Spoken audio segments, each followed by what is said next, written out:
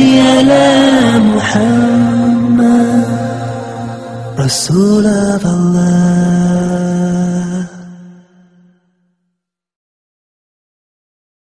بسم الله والحمد لله والصلاة والسلام على خير الخلق محمد ابن عبد الله خاتم النبيين. الله سبحانه وتعالى أرسله رحمة للعالمين وعلى آله وأصحابه وعلى من سار على دربهم واتبع نهجهم إلى يوم الدين.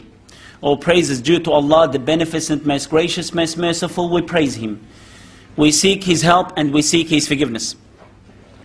We seek refuge in Allah from the evil of ourselves and the evil of our actions. Whomever Allah guides, none can misguide, and whomever Allah leads astray, none can guide. I bear witness that there is no God or deity worthy of worship but one God, Allah. And I bear witness that Muhammad sallallahu alaihi wasallam is His slave and messenger. As I bear witness that Nuh, Ibrahim, Musa, Isa and Muhammad, they are brethren in Islam. As our beloved Prophet Muhammad sallallahu alaihi wasallam has said, Al-Anbiya ukhwa wa deenuhum wahid, that the prophets are brethren and their religion is one. My dear brothers and sisters in Islam, I welcome you all, our special guests, the non-Muslims. We ask Allah subhanahu wa ta'ala to guide you to the truth. And we ask Allah subhanahu wa ta'ala that we'd walk into paradise hand by hand.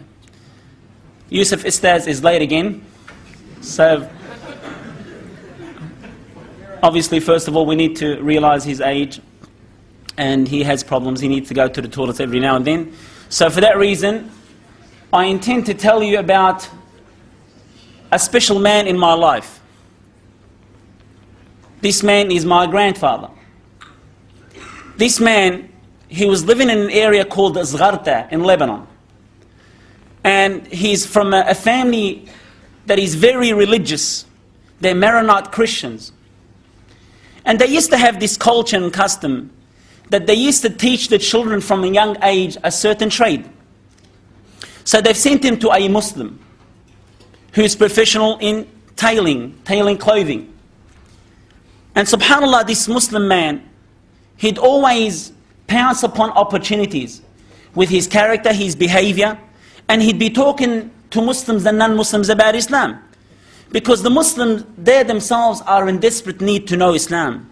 The majority of Muslims, they themselves don't know Islam. And this is something that we need to acknowledge.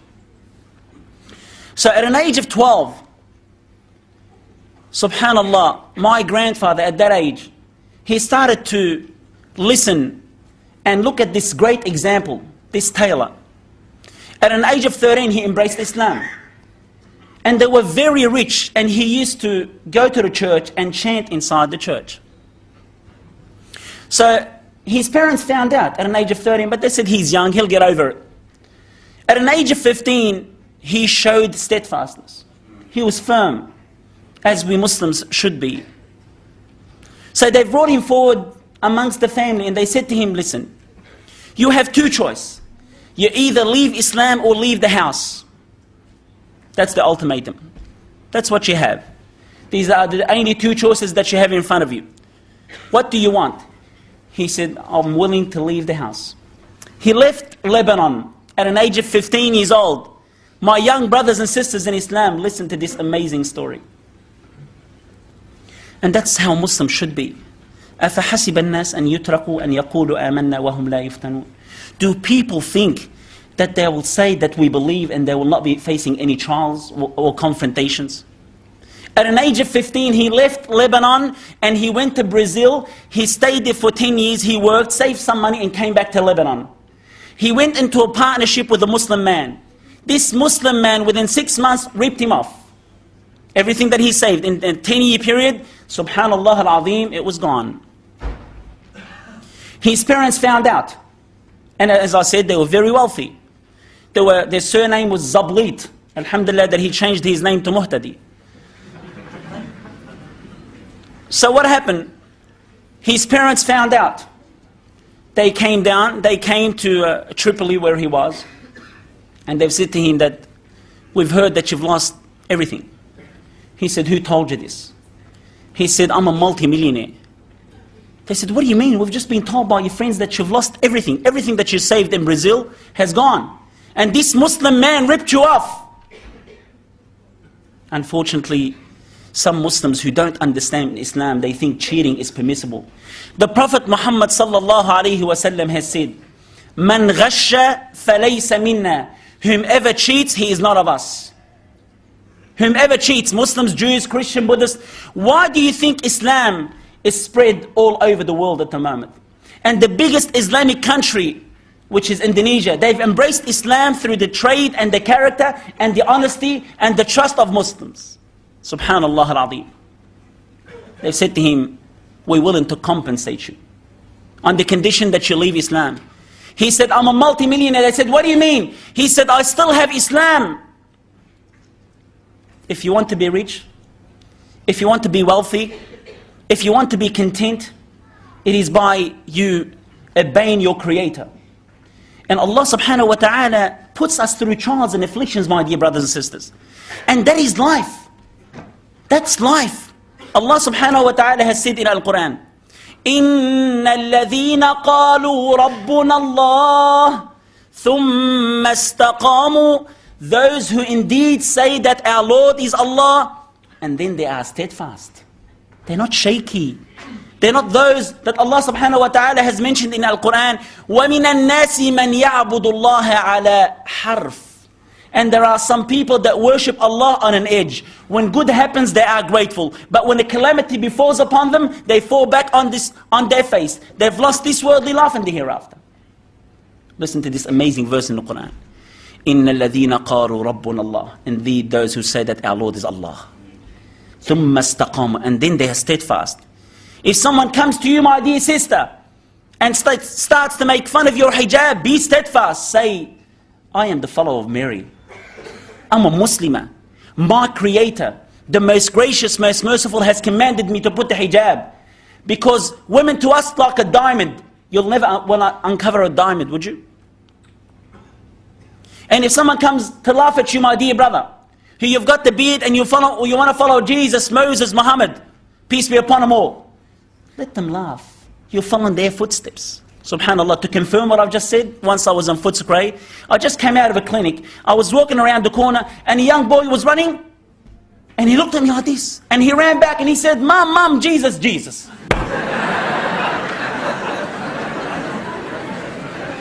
Subhanallah, natural.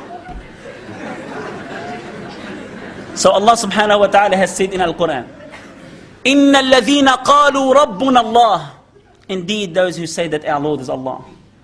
ثُمَّ اسْتَقَامُوا. And then they're steadfast. They're not shaky. They're not part-time Muslims.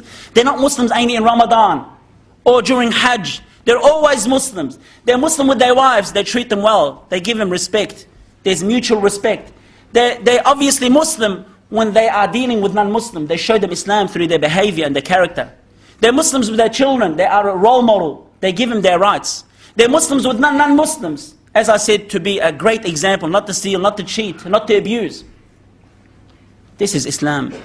Islam is not just praying, fasting, performing pilgrimage. No, Islam is greater than this. Allah subhanahu wa ta'ala has said in Al-Quran, وَعْبُدْ رَبَّكَ حَتَّى يَأْتِيَكَ الْيَقِينَ. Worship your Lord until certainty comes to you. What is certainty? Death.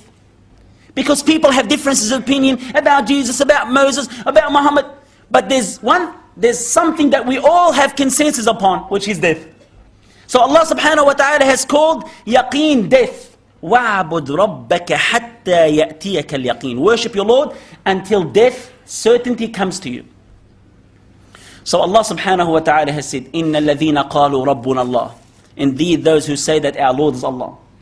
ثُمَّ اسْتَقَامُوا. And then they are steadfast.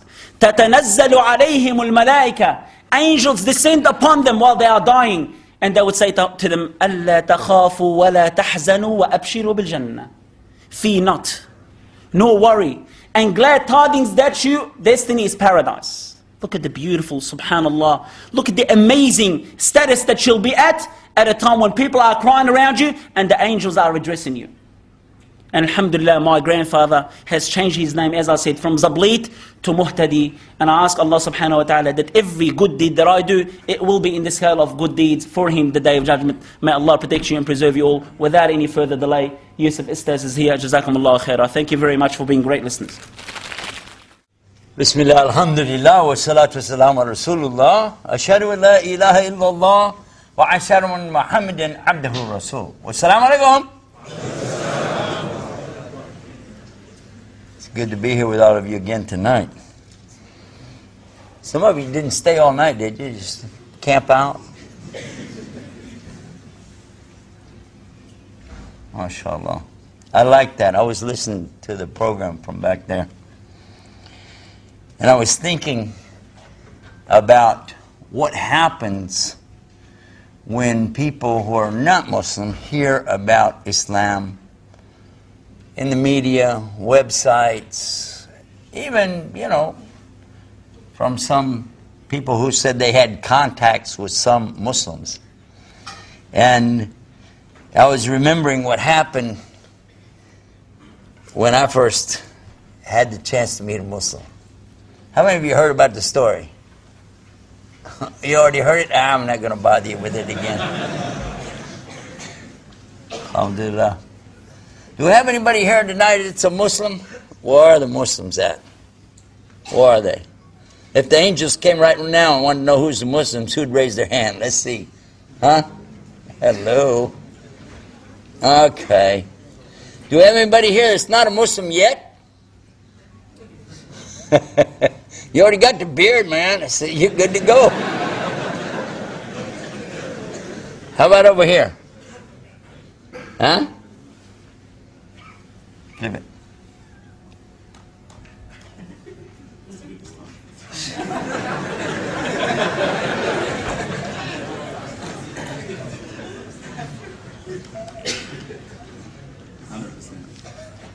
Close.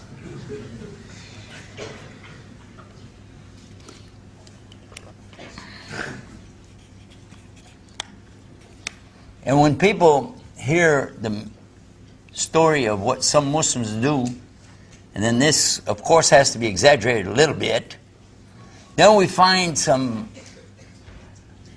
pretty rotten stories that come around. And just the other day, right here in Australia, there was a chance for me to interview some people. I like to do that man on the street thing with the camera and go around and ask the people, have you heard about Islam? What do you know about Muslims? Have you ever seen any of those programs where they do that? And you listen to people's responses. Some of them are hysterical. And some of them you'd be surprised that a person, not Muslim, will say, oh, Islam, well, Islam you have to do something called Shahada, then they have to do prayer 5 times a day, and they go down the list and you're like, whoa, all right. And then others will say Islam. I remember one time I asked somebody, I said, have you heard of Islam? He's thinking. I said, Islam, he said, is that a salad dressing? I'm like, what? But, so you have everything in between. But then there are those that have a really bad notion about Islam, and it's fair because if that's all they know, that's all they know. But it should be that after somebody is dealing with Muslims, even for a short period of time, that they'd have a pretty good impression of Islam and what the Muslims are about. But as we just heard a few minutes ago, sometimes some of the Muslims are pretty tough and not so good, and then that leaves a bad impression for all the rest of us. We do have, according to the Catholic Church's latest release, for whatever that's worth, we do have the distinction now of being the largest religion in the world. That's according to the Catholic Church. Islam is to them the largest of all the religions on earth. We passed them up, they said, in the last census. You don't look excited. It doesn't really matter, does it? Does it? If we have one more or one less Muslim out of 1.5 or 2 billion people, I can't tell the difference. You can't tell the difference. But it makes a lot of difference how the Muslims we have behave. The akhlaq of the Muslim is really what it's all about. The behavior. the manners, the way of the Muslim. When we talk about the people of the West, so-called West, and the so-called East, so-called Middle East, there will always be cultural difference, and there's going to be traditions that some tribes and people have that'll separate them from the other people. But when we start talking about religion, most religions have something that kind of leans toward their own area. For instance, Hindus obviously are going to be basically from India. Why? Well, that's really the name. It's not really India. It's Hindustan, and their religion's named after the place. That's Hinduism. Christianity is not exactly the same way, though, because it does have adherents from all of the population of the world. Judaism, on the other hand, is pretty strict. If you want to be a real Jew, you have to be born under the tribe of Judah. So the only way you can really join is get a blood transfusion from somebody that's from there, if you want to go by that. And then Buddhism is just limited really to certain areas. Some people are attracted to it, but what about Islam? Islam claims to be for all places and all people and all times. This is the claim in Islam. Because I grew up with a Christian background, I can speak from that to the extent, at least for the first 50 years, and tell you that I definitely saw, whether they will ever admit it or not, prejudice. Because even today we have Christian churches that are for Chinese, and Christian churches for Japanese, and we have Christian churches for black people, Christian churches for Mexican people, even though they speak English. But wouldn't it be strange to you and I if somebody said, oh, don't go to that mosque over there because that's black people? Because any masjid in the world could have a black person as the imam, or a white person, or a yellow person, or any color person, and we wouldn't think about it, would we? All we want to know is, can he recite the Quran correctly? That'd be the main thing.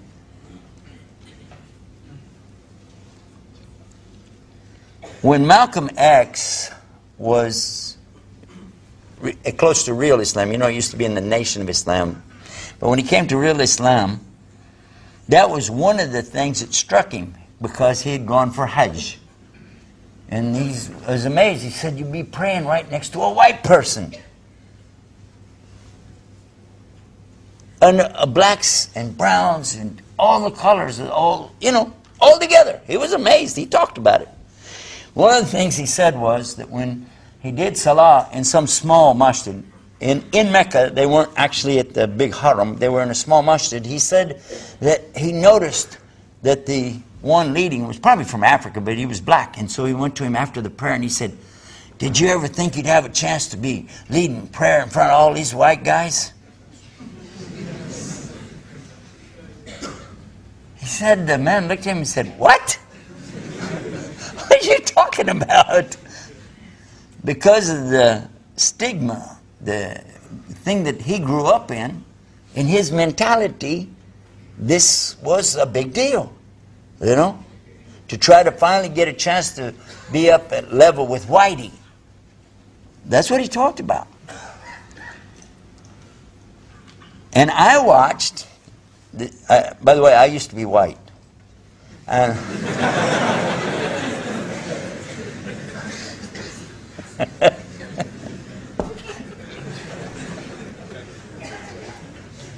I tried to keep a straight face. I couldn't. But I used to watch, when I was real little, I watched my cousins, you know. And they were telling me something one time about coloreds. And I was thinking color, you know, color. at that time was a big deal because movies were black and white. What television there was, and there weren't that many TVs around, they were all black and white, but there was something new out called Technicolor.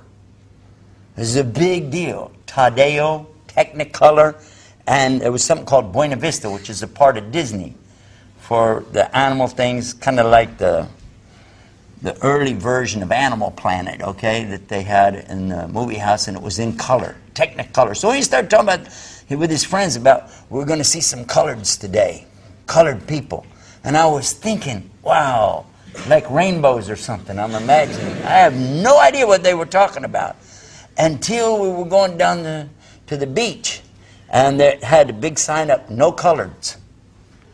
And I'm thinking, why can't you have any color on the beach? I don't get it. This is 1940s. And it was so bad that people took it for granted and it was all right. But still, little kids, they don't get this. They don't really see that because they start out innocent. We mentioned that last night, that when children are born, they're in a state of innocence, not a state of guilt, you know. And so they don't perceive this horrible thing. In Arabic, you've got something that extends over into tribalism and bipartisan. It's called asabiya. And this is worse than that. It's something horrible.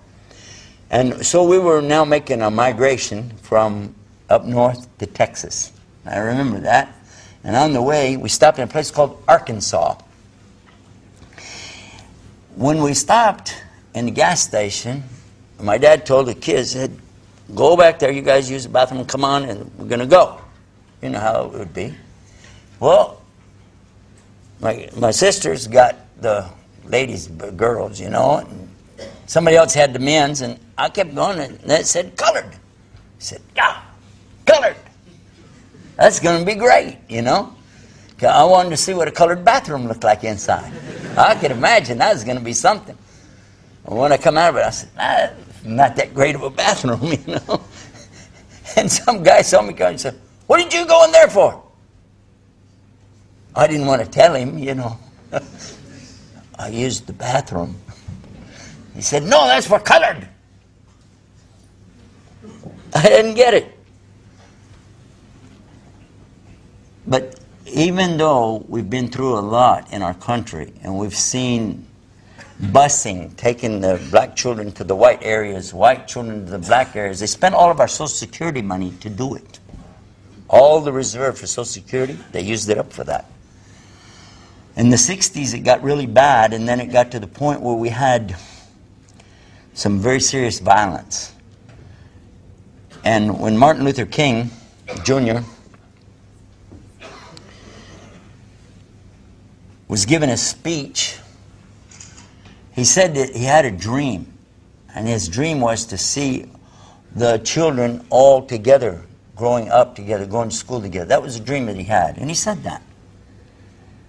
And right after that, they assassinated him. They killed him. This is the kind of hatred that comes with that. For what? For the color of his skin? Can you imagine that? And you might think that that's all over with. We don't have that problem. No. What it does, it just goes deeper. It hides its head down low, you know, under the radar. But it's still there. If you doubt what I said, and it extends beyond just the white-black thing, it's also a man-woman thing, you know. In the West, they still have a problem with women holding high position. You believe that? How come Hillary Clinton is out of the race? Because, and watch what happens now with Obama when he goes up against McCain. McCain is what? What color? Real white. We'll see. I could be wrong. I've been wrong before. We'll see.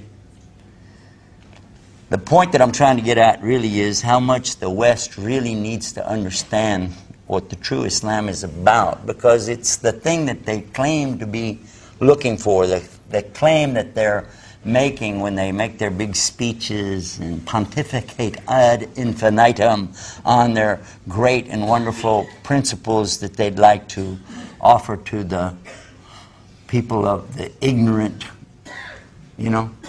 backward third world countries. A white girl who is a Christian in Colorado was talking with friends and got the notion that she needed to go save the Muslims and others of Africa. She joined some peace group, whatever it was, and went traipsing all the way over to Africa. And she's out here, going from place to place, thinking she's going to save these people.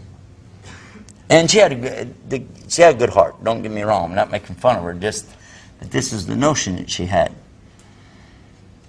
True, they were poor, so poor that people lived in grass huts. They were literally making their houses, what they lived in, from whatever was available around them, palm trees and grass huts, things like this.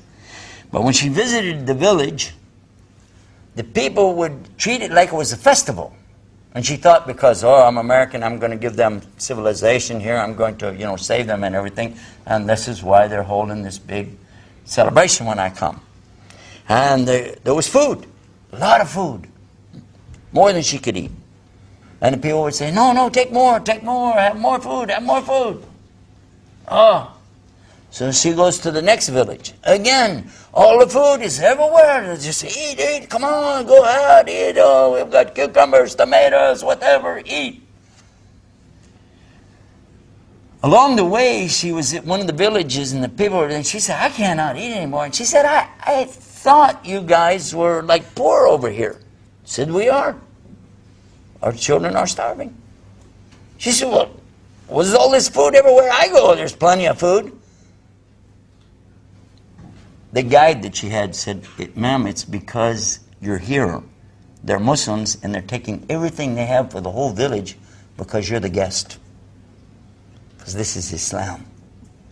It doesn't matter our condition. Our guests are first. She started crying. She said, I didn't come over here to hurt these people. I thought I could help them. And after she did a little soul searching, she realized that they actually had more than she did.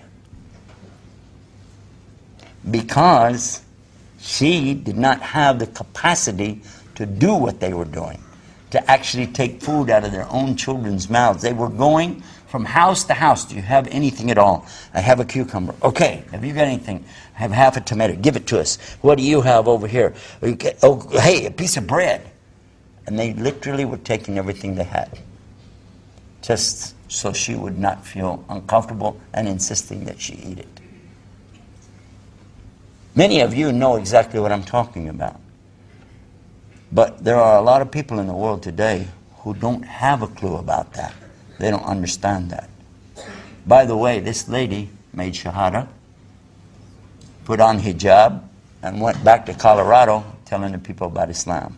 Of course, they came up with this typical, for whoever goes to Islam, they've always got something to say about it. And in her case, probably she got malaria or something. She's been crazy ever since.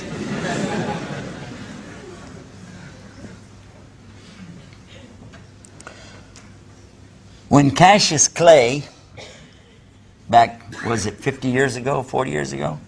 And he was a boxer. He was number one, on top. And everybody's looking, Cassius Clay. Wow, who is this guy? Amazing. He accepted Islam and changed his name to Muhammad Ali. You know what they said right away? Too many shots to the head. That'll do it. Drive you nuts. Went right off. There was a jazz singer that Elton John was so jealous of. He was glad when he became a Muslim, and he said, I never had any competition after he got out of the business. Who was he talking about? Cat Stevens. Cat Stevens. I think he was Greek Orthodox or something, I don't remember, but he was Christian, at least by name. But when he entered Islam, all the people that used to love it, because he's got a great voice. Even today, he's got a good voice. And very creative with his music. But as soon as he became Muslim, you know what they said? Because he had been in the hospital, too many drugs. Look at that. And by the way, it was TB, not drugs he was in there for. But this is the kind of thing that people will say. And it means that they have to try to explain. Why do you have to explain? If somebody decided, for instance, they don't want to be a Republican, they want to be a Democrat, that's in my country, why do you have to explain something? Why can't it be that's just a choice? Why does it have to make an excuse? And they do. You should hear some of the things that people said, even about me and my family, when we came to Islam. It was a lot harder, though. They had to work really hard to come up with something because, hey, everybody knew us. Everybody knew what we were all about. My dad started the Concerned Christian Centers. And he always had donated and worked to build things and gave, never took anything. So you couldn't even twist it around to, well, they're trying to use this as a front for their business, like some Christians do. We didn't do that. Each time somebody goes to Islam, you will see there's going to be resistance. There's going to be heavy resistance. When I came to Islam, I got into Islam, and some of my relatives were telling me, oh, stay away from those Muslims. And when I would explain, because I was the one that really called my family to Christianity to start with, okay? So when I go to Islam and I came back to them, now they were like, whoa, you know, we can't listen to you anymore. I said, well, I found the next step up. Come on, look. Something happened, a very bad experience happened with some Muslims. They did something really bad. Which, in fact, I never tell the story because it's that bad.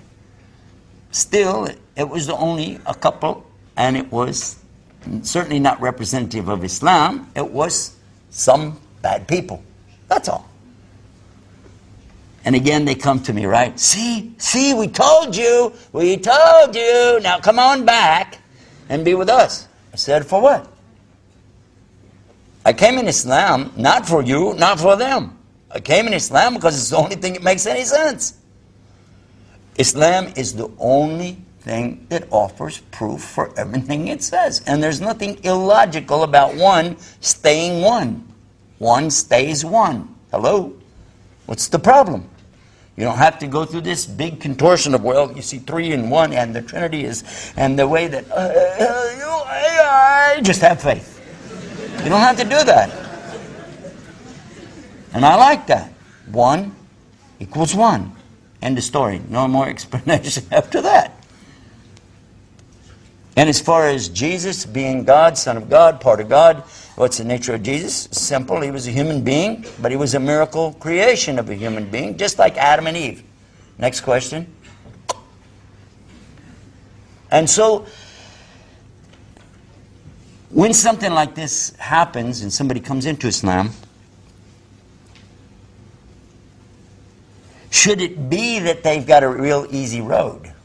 It should be real easy, yeah? Because if you go to the right way, why would it be difficult? It should be real simple.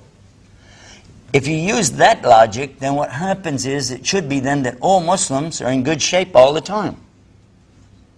It should be that, according to that logic, Muslims would never have any hard time. But would always be in a good way. Make sense? One of the places that I'm supposed to go speak coming up in July sent me something. I read it yesterday.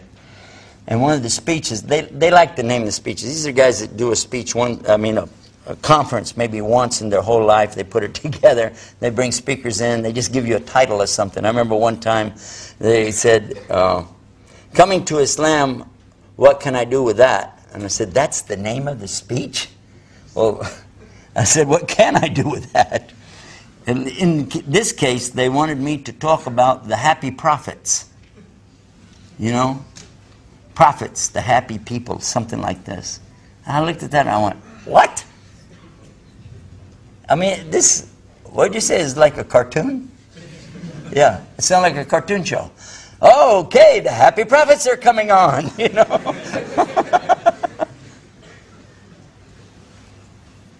Content. Yeah? Content. That's what we decided today is a better word. That Allah talks about believers. Radiyallahu an wa radu an. The people are pleased with Allah, and Allah, He's pleased with them. Pleased or content, but not happy. I don't mean that you can't be happy and be a Muslim, but what I'm saying is that prophets especially are going to be the ones who are going to suffer the most. And this is because why? They're getting a huge reward for what they're doing.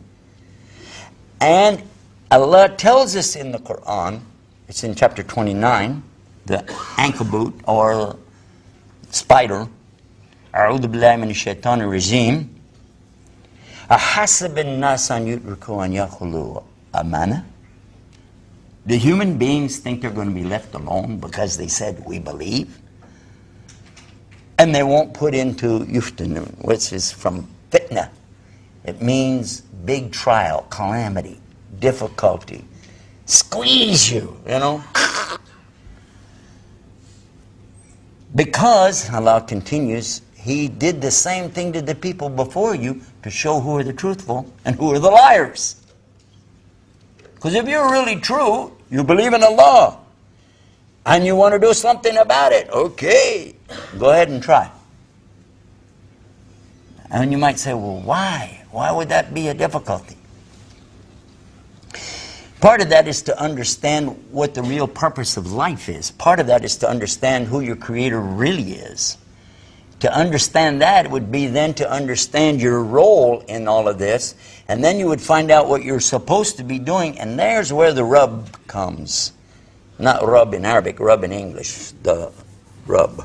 The problem that you're going to have is that you would soon realize that you can't do what you want to do. That we're here to do what He wants us to do. And if we understood that, then there are a lot of things we'd have to give up.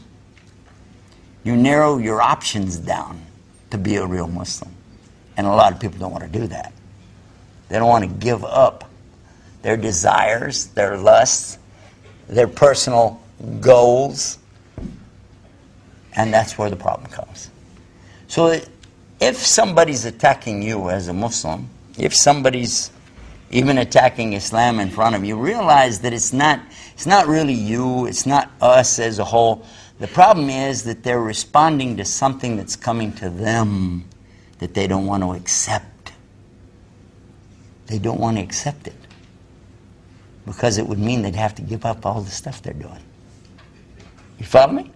That's the problem. In the West, for the most part, not everybody. By the way, it's wrong to sum up and say everybody's like this, isn't it? Isn't that wrong? You don't like if somebody said that about us, right?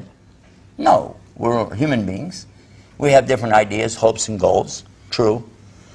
For the most part, Muslims are good. We would say that. And for the most part, the Muslims are following Islam and doing a pretty darn good job. But there are some stinkers out there. True. And in the same case, when you look to the West, it's wrong to say all the West is like this. Because they're not. There are also good people there. And they're also human beings, and they have goals, they have desires, they have things they're trying to do as well.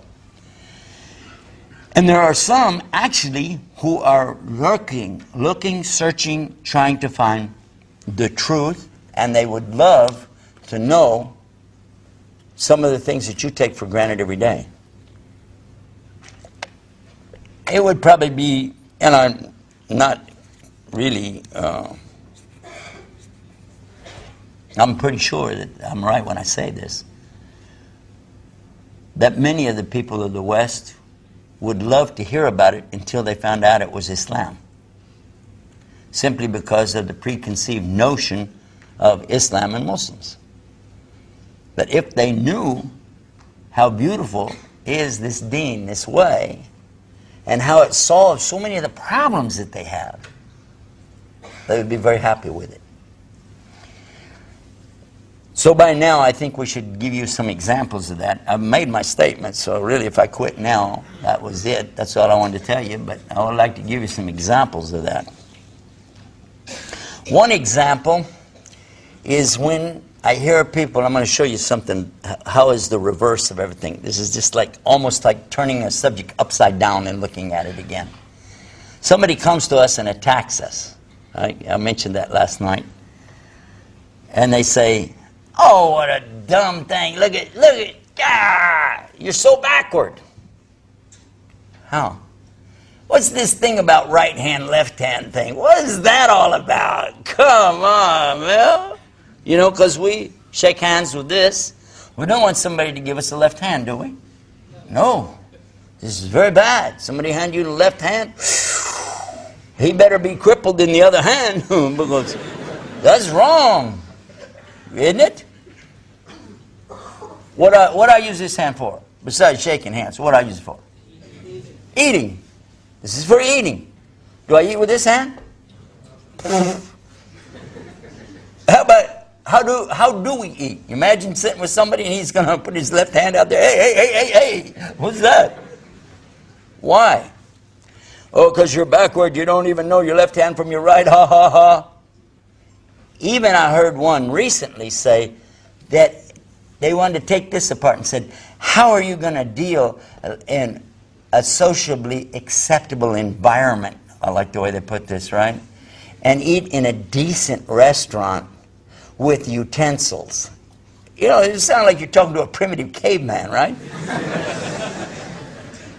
Because when you cut your meat, don't you pick up the knife with this hand? Yeah. And you pick up the fork with this hand? Yeah. You cut the meat. Huh? Now, what's wrong with you? Can't you just put that in your mouth? What's the matter with you? We don't eat with the left hand.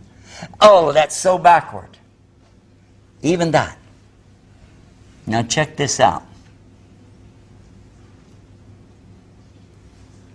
There's a reason we do this, because this hand, we keep it clean, because this hand we use to clean ourselves after the toilet. Oh, how backward. Don't you use paper?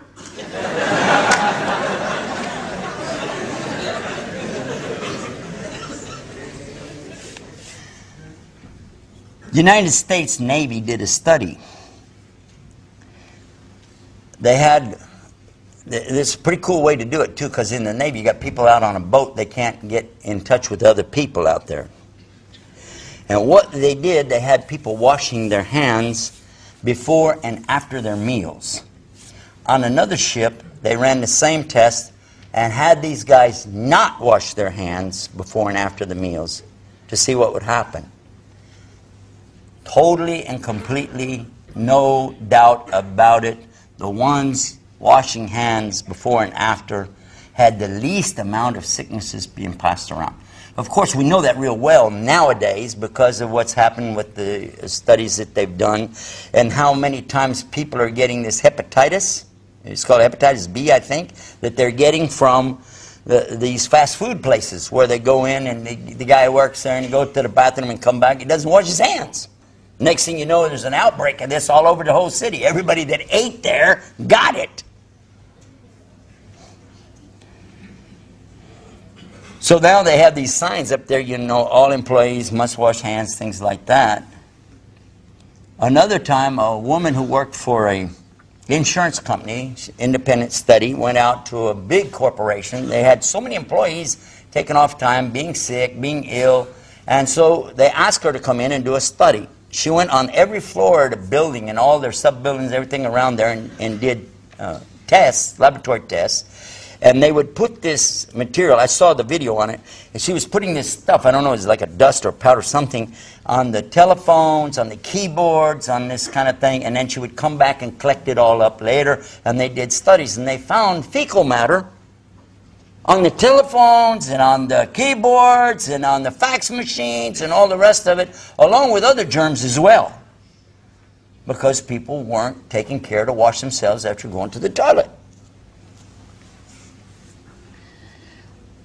So again, they are insisting employees wash hands, and it makes a huge difference.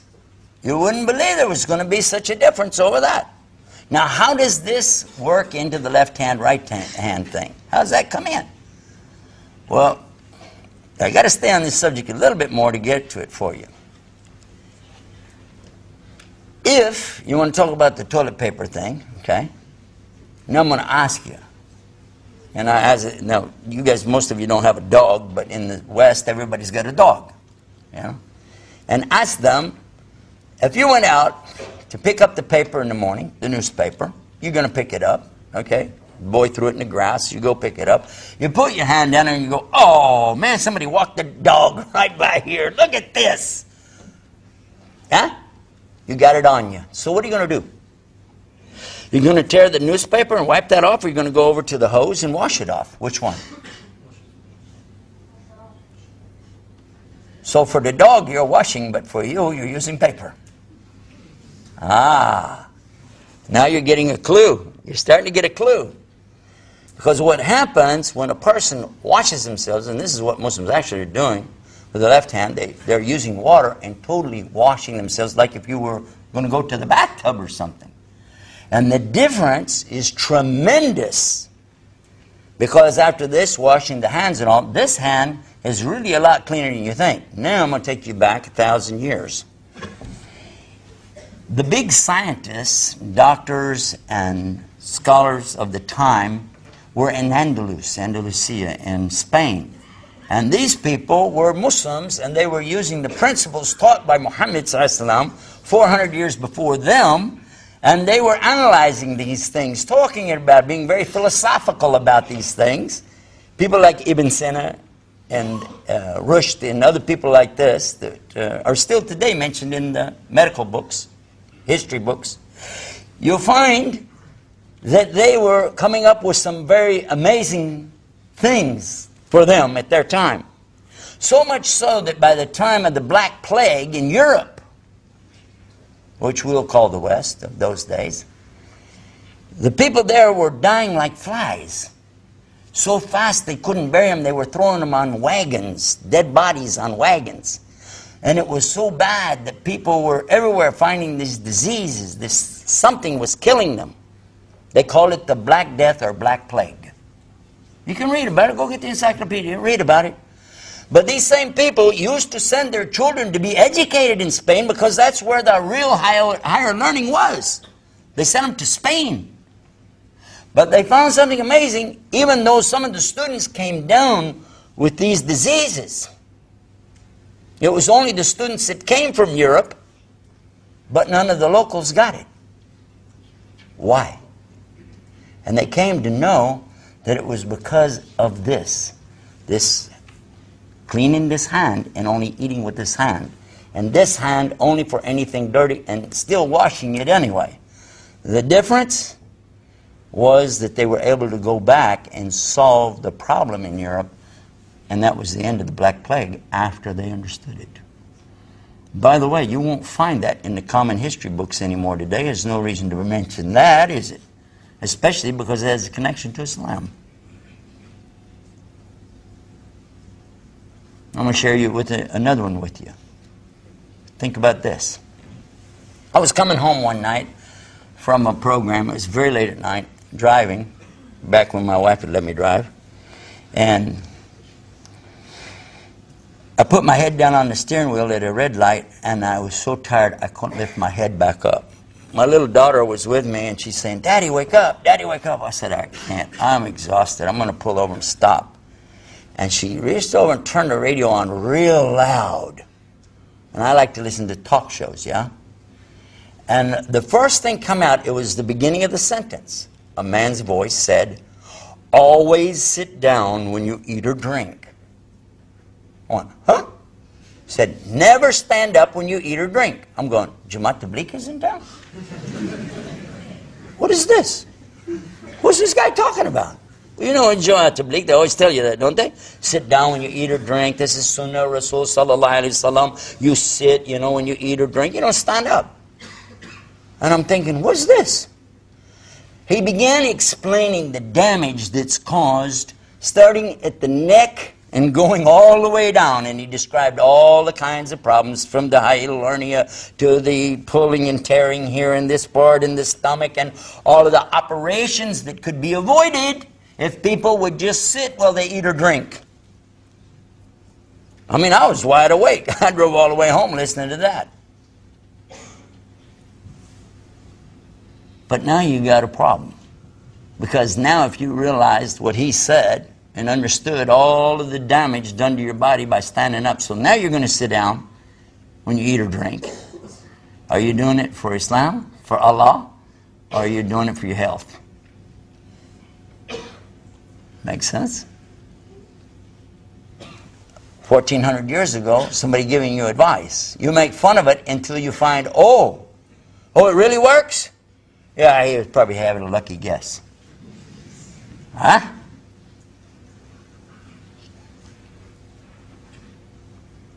It surprises me that the Muslims don't pick up on this faster. I've seen people who were not Muslim see things happen and then come to Islam. Here's another example. I used to be in a wholesale bag business, plastic bags and distributor, and I would go around different places and set up dealers. And I happened to be waiting for a person to get done with a customer in a store once. He had a vitamin store, health food store, things like that, and I'm just walking around looking, and what has he got going here? And he had something there in the toothpaste department, health toothpaste of some kind. And the claim on this toothpaste thing says that it's the only substance on earth that can remove plaque and tartar from your teeth without damaging the enamel. It improves the gums and even cleans the tongue and all the way down into your stomach. And it mentioned the ingredient, some technical name that I still can't pronounce, but it said it comes from siwak. Huh? From what? Miswak. Yeah? And it showed a stick on there, and it was trimmed back. And I saw it. I said, that's a miswak stick. And I turned it over, Dr. Muhammad's toothpaste. $4.75 for this little, it's small, huh? And you still have to go buy a toothbrush. Or, if you use the real miswak, instead of getting 1 or 2%, I think that's what it said was on there, you get 100% and use the toothstick that the Prophet ﷺ used. And I've heard people today say, oh, you know, that's so tacky. You carry a stick with you? Oh. Oh. But when you see, and even today you see any of the brothers who use it regularly, what do their teeth look like? Huh? Light bulbs. When they go, and you go, whoa, oh, wow. Am I right or wrong? It's amazing, isn't it? But now, let's go back to the guy cutting his steak. Huh? Go back and read Emily Post. Do you know who's Emily Post? Oh yeah, go back and check the people who tell you about proper manners. The proper manners is, yes, you pick up the knife with the right hand, you pick up the fork with the left, you cut the steak, and then you lay the knife down, and you pick the fork up with the right, and you eat it with the right. So it always was the same anyway. Because this goes all the way back to Europe at a time when they were getting over that problem of the Black Plague. Hello? So often we're taking criticism from ignorant people and then adding more ignorance on top of it and rejecting what's really intelligence. I'm saying not only the West needs Islam, I'm saying Muslims need Islam. Yes or no? Yeah. We deviated far away from the real Islam. It's not just in the eating and the health and taking care of our bodies, but it's also in the way we treat each other. And that's much worse. It's a more important aspect of Islam is treatment of others. Because after your correct relationship with your Lord, the very next important thing is your correct relationship with the people. And if it sucks, then what are you all about? How are you a good Muslim and nobody likes you? How? How does that work? At the time of Rasul sallallahu alaihi wasallam, even his enemies had respect for him. Some of his enemies had respect for him. Yes or no? And when I find Muslims who don't have respect even for their own scholars and teachers, I'm wondering what's going on. What is this? Where's the proper behavior? One of the things that happens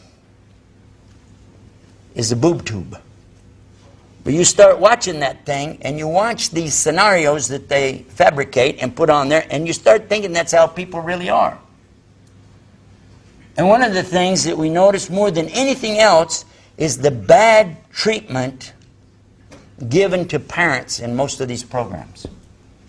And that's not new. That didn't just happen last week. That's been going on since the 1930s, before there was television. All the way back to the time of Dagwood Bumstead, Dagwood and Blondie, they always showed him, the father of the house, the leader of the family, as a real dim bulb, a real yo-yo, a schmuck. They did. And it was funny. Everybody would make fun of that. And then they had programs about it. And they had the little kid is always the smart one, Dennis the Menace.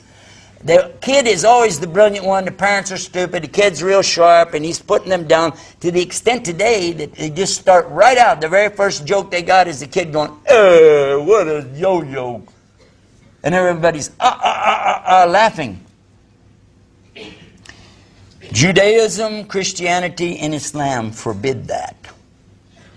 They forbid that. In fact, it's an order in all three of the monotheistic religions that the parents are so high that they're mentioned in the commandments in this priority.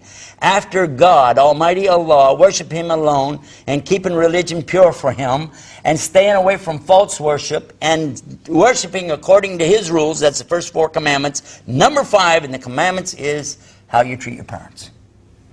It comes before number 6, which is don't kill. It's exactly the same order in the Quran, no difference. So regardless of what your take is on which religion, on which book, I think all of us need to go back and look and think, what are we doing? How could we possibly treat our elders as we do today? How could we even make jokes? It's not acceptable to put down your mother, to put down your father, to talk about your elders, your teachers, regardless of their religious affiliation, regardless of their political minds. They're your parents, and you have to give them that dignity. Am I wrong or right? I can't hear you, I'm sorry. They wanted me to talk about how the West needs Islam. I'm saying all of us need it. I'm saying that it's not something that's like an obscure thing for one area here or there. I'm saying if you're a human being, how can you live without Islam? How? And most people on the earth have some points of Islam in their life and they don't know it. Is that true or false? It's true. Think about it. If somebody is willing to put the other person ahead of their needs, is that a teaching in Islam? If somebody is willing to sacrifice from themselves to help somebody else, is this Islam? If somebody is going to feed somebody in the day of need, or take care of the orphan, or the traveler, the wayfarer, is that part of Islam? It may be that they don't have the right beliefs, but how about the actions? And when we find that there are so many people who want to do something good, they have an idea. How about this? Instead of cutting them down to the level of, okay, because you don't believe what I believe, you're totally wrong. How about emphasizing the good that people do and encourage them to do more? Okay, you've got a good deed here. How about let's add to that? I mentioned something last night, but I'll mention it again, that sometimes we find people of other faiths who start hanging around the Muslims, and even to the extent that they like what they hear, they like what they see. They feel good when they're with you because you're a good Muslim, you don't drink alcohol, you don't smoke cigarettes, you don't play with drugs, you don't chase after women. And as long as these things are in place, especially you don't cut people down, you don't make somebody feel like low, they feel good. They want to be with you. To the extent that when you want to do salah, they want to pray. They want to stand and pray with you. When you're fasting, they want to fast with you. So you ask them, well, why don't you become a Muslim? What? No. No. But they're still doing some good deeds, yeah? But we come back to this same thing again, to remind them that as much as your good deeds that you're doing, how about this idea? How about enroll in the program to get the benefits? How about sign up, for the job so you can get paid on payday? Make sense? If you're going to do all this good stuff anyway, what is it to enter Islam? It is to say with conviction that there really is God. One God. And that you want to worship Him on His terms. That's the very beginning. That's the first step. Immediately followed by the second step, to bear witness that Muhammad brought the message that I just said, that there's one God, and you need to do what He wants you to do. What is so tough about this for somebody who already claims to believe in the monotheistic faith?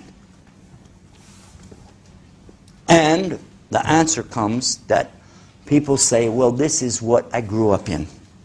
This is what I found my forefathers doing. I'm committed to this because my family is this, my tradition is this, and so on. Allah subhanahu wa ta'ala mentions that in the Quran. This is exactly the excuse that people use. But it's not a valid excuse. It is ignorance. Because if you know something will benefit you more than what you have, why can't you abandon that for what's better for you? Why not? And I'm going to wrap it up by telling you what happened to me when I was trying to convert the Muslim to Christianity. When it comes to debating, I considered myself pretty good at it. I used to do it. I used to love to debate. Any subject. Didn't have to be about religion. What do you want to debate? I take either side. I enjoyed it. And he could tell I'm trying to convert him. And at one point he says, my religion, Islam, teaches me that if I find something better than what I have to go for that. I said, what? He said, yeah.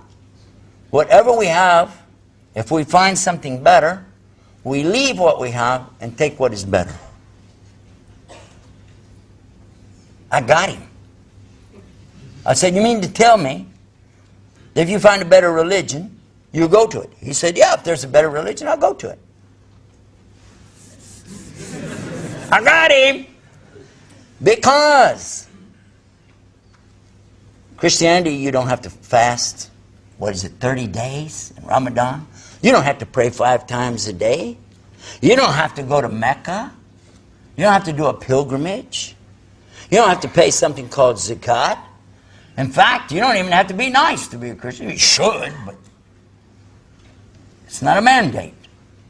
The mandate is to say Jesus died for your sins. That's the big thing. And He's the Son of God. That's easy. And when I said that to him, he said, well, I will go to your religion if your religion's better than mine. But you need proof. Proof? Excuse me, religion is not about proof. Religion is about faith. He said in Islam we have both, faith and proof. I said, you mean to sit there and tell me, as a Muslim, you can prove there's God? He said, you mean to sit there and tell me, as a preacher, you can't?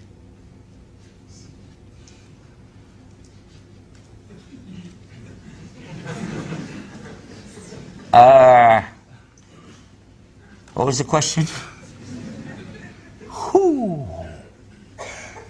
Now I'm curious. I got to know. What is the proof that there is God? Because actually I've wanted to know that all my life.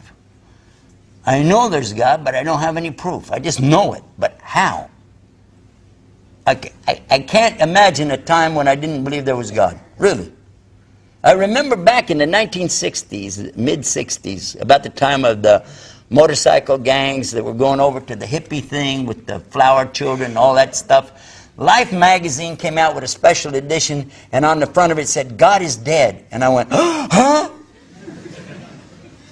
Can you imagine a grown-up doing that? I'm a real gopher, you know. I said, oh, God, what happened? Where's the obituary pages in this thing? And it was some kind of nonsense article, but it got my attention. It's something that, you know, people speculate a lot of things about God, offer this and offer that, and they come up with some real weird ideas, but nobody ever talks about the proof that God exists.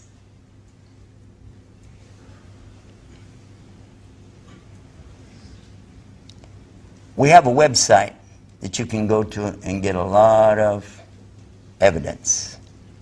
It's called ScienceIslam.com. On it we have videotape of 9 different scientists, well known in their fields and in their particular disciplines. They studied what the Quran is saying about the way the earth is structured, the way the mountains are, about where milk comes from in a cow between a conjunction of the blood and the intestines, mentioning about the bees, mentioning details about how the human embryo is formed, how it grows, the trimesters, so many things that they studied. And remember, these are not Muslims. In fact, they're atheists. But each one of them at the end of the video said, what I found from this seminar or convention that they were having, and that was about the Quran, there's no way 1,400 years ago somebody said these things. Couldn't have been. Could not have been. And some of them said, well, it must be from Allah. And one of them, standing while he was giving his talk, 2.5 minutes into it, he said, I guess it's time for me to say, Ashhadu an la ilaha illallah, Ashhadu Muhammad Rasulullah. This came out in the 1980s. And by the late 1990s, it became a popular notion amongst a lot of the scientists, not a majority, but a lot of them around the world, that they need to go back and re-look and reinvestigate a lot of the things they've been saying. And some of them came up with the idea, they didn't want to say there's God, but they did come with a new thing. I don't know if you heard about it. ID. Intelligent design. They're saying there's some intelligence behind the design, but they don't want to go further than that. They don't want to lose their fellowship, or they don't want to lose their positions that they have with different universities, because you can get cut off at the knees real quick. Just intelligent design. What I'm saying, though, is proof. Proof. If you want to know about proof, some things could be right in front of your face, and we used to say you can't see the forest because the trees are in the way. And that's the way a lot of us are. Yeah, the West needs Islam, but I'm telling you, all of us need Islam. But we need to understand what Islam really is. So let's put a cap on it with this. The word Islam is coming from a verb, aslama, and it carries these 5 things: surrender, submission, obedience, sincerity, and peace. That if a person will really surrender to God and really submit to His commandments and then obey those commandments in sincerity, then be at peace with whatever comes, then he'll be in Islam, and in Arabic he'd be a Islam, Muslim. It's as simple as that. It's not that complicated. And by the way, as I mentioned earlier in the program, about these prophets, in fact, they are at peace. They are at peace with whatever comes to them. A true Muslim is content with what Allah gives them. And he's also content with what he doesn't get as well. We should be happy that we don't get cancer, tuberculosis, broken legs. We should be happy that we don't get robbed. But at the same time, we should be happy that we don't get a lot of money, because maybe it would corrupt us. Maybe it would cause bigger problems for us. Maybe people would rob us then. Maybe somebody would get killed over huge amounts of money. Maybe, but the point is, Allah knows best, and He gave you what He wants you to have. What's your problem? What is your problem? So the Prophet ﷺ said, what translates to English, the condition of a true believer is amazing because only good comes to them. That when the material things come, the things that they want, whatever it might be, they say, Shukr Allah, thank you to Allah. They appreciate it. And when the difficulties, the trials and tribulations come to them, they make sabr. They're at peace with it. Persevering and patient. And he said, and it's good for them, but it's only in the case of the believer. So may Allah make it good for us and make us believers. Ameen. Allah guide us, keep us in the real deen, and help the people of the East, the West, the Middle East, and everything in between to understand and put into practice the good of Islam. Ameen. Assalamu alaikum wa rahmatullah.